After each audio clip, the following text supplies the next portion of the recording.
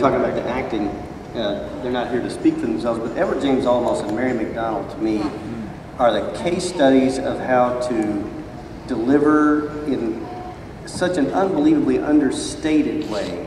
I mean, I can imagine reading the script and it says, Adama, get me the president. But when he says it, I mean, it's like spine tingling with that gravelly voice. Can I just tell a quick story? As most of you know, first season I was running around with Grace on the planet, so I really didn't get the opportunity to act. I'm not complaining in any way, trust me. Trust me. But when I finally got the opportunity to act with Eddie or some of my other castmates, especially Eddie, we were doing this scene and I just forgot that I was sort of in the scene. The first take, absolutely forgot, because I was just watching him sort of transfixed, like. Because I'm sitting there watching Edward James Olmos, right? Like, you know, I'm watching him, and then it was like, he's sitting there, then he starts looking at me, and then he gets this funny look on his face, and I'm like, oh, Jesus Christ. Line. Can we do that again? But, you know, for a while there, it took a while for me to actually get used to the idea that I was acting with Edward James Olmos, Mary McDonnell, and on top of that, the rest of our cast, everyone is so damn talented. Tell me this man doesn't get nominated next year, and if he doesn't, that's a crime.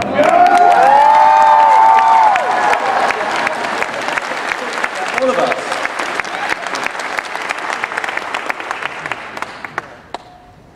Yeah, as you might be able to tell, I'm a fan of Firefly, but I'm just curious, what other sci-fi shows? Yeah, thank you. I'm curious, what other sci-fi shows, and in particular series of Star Trek, have influenced each of you as performers, writers, or whatever your job may be in the aspect of the show?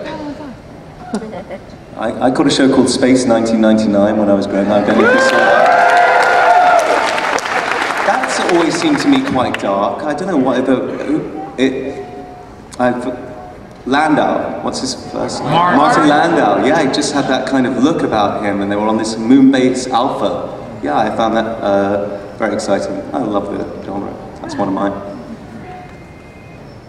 I still watch Star Wars. I watched it on the plane flying over here. Which one? The only three that count.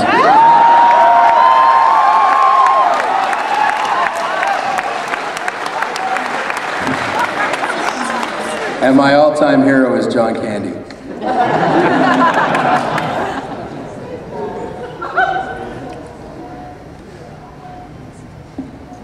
Kevin. Personally, my all-time favorite sci-fi series is B5. And before that, there's a little appreciated show called Blake's 7. Wow. Blake's 7, in many respects, was mold-breaking for its time, because you see a lot of things in Blake's 7, a lot of character interactions that you never would have seen in other TV series.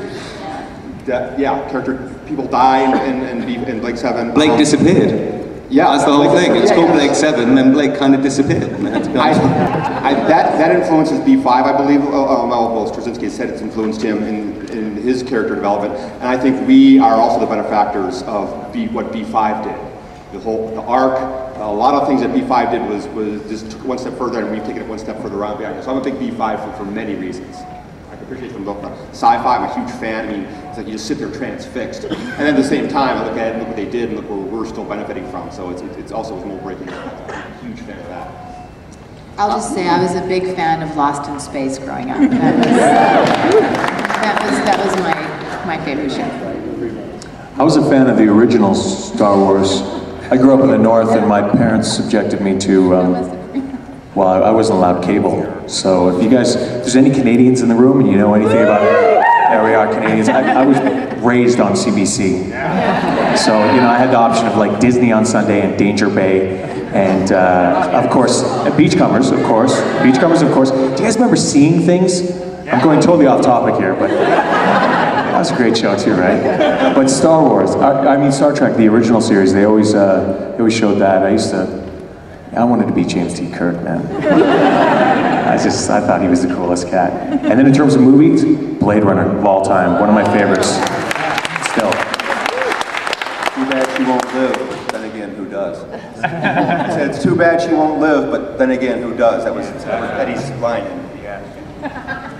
I think for me, I draw inspiration as a writer, the mechanisms of all the shows that have been mentioned here. But in terms of the writing, I actually find myself much more inspired by Aaron Sorkin. I worship that man because he understands dialogue, and even though some of the dialogue is not the way real people speak, you don't care. You want people to speak that way because you care about them so much. His attention to character and character development, that's what I aim for in the writing that I do. I think we're over here with, Angelo. How you doing, Richard? The show is great, and I think one of the things that is never done, I don't think it's done too much in any other sci-fi show, is the environment. I think Star Trek goes to an environment and then they change the environment. In BattleStar, the new BattleStar, the environment changes all the characters, and I especially consider Rosalind, who is deep-hearted, a good character, but at the end of last season, she rigs the election because she's so desperate to kind of keep things in some kind of order. And I think that aspect of BattleStar is so amazing, that the effect of political environment and the war and love and sacrifice changes everybody, because that's really what happens. So my question is, when you guys get the script, or when you're looking at that kind of environmental change, like what happened with Rosalind, I mean, my jaw just hit the floor when that element came out. And that's the thing that I always talk to my friends about. And this second season, I learned that 4 or 5 of my non-science fiction friends had started watching the show because of the same things that Joe was talking about, which is, it's just, it's a great group of people who are just interacting with each other. So my question is, does the environment, when you get your scripts, are you privy to that kind of stuff, or are you just as shocked as I am when I see it? Yeah, go ahead, give it. I get the scripts often fairly early, and I also, sometimes the writers will contact me very early on in the writing, so, and believe me, I don't care how early I get the story, it's always a shocker. I just sit there, and it's like, if it comes in the mail that day, I run straight, I don't care what I got, the rest of the evening, I come flip it open. I mean, I think one reason Galactica is so good is that not only is every single person who is on it, who works on it, every single person is a fan. And when I get a Galactica script, it's a treat. And I just run home, rip it open, and I'm glued, and like, Jesus! and just wait. I want to get on that mailing list. Go ahead. Hey, my question is, as you know, Jamie Bamber just recently did the cover of Out magazine. Yes, he did. And some interesting interior photos as well. Yes, yes. The question is, in these series, like Trek, like Firefly, like BattleStar, they're so blind to gender and race, and they're so all-inclusive. And do you think that there will ever be a gay or lesbian character in mainstream science fiction?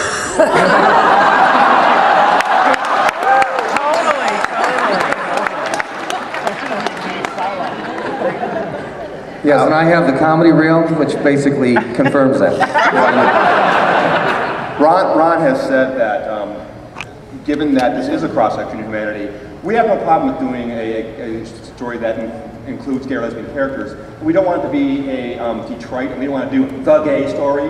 We want it to be just a naturally occurring part of it, and so it wouldn't surprise me. In fact, I can't guarantee you, but I'm sure you'll see it eventually. I just don't think it'll stand out to the degree where we're saying, "Hey, everybody, we're doing a gay story now." It'll be subtle, and it'll be recurring. Who would you like to see? Which characters?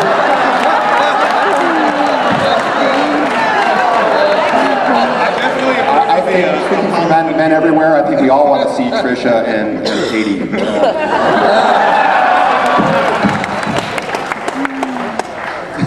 Where are we? Over here? Moving right along.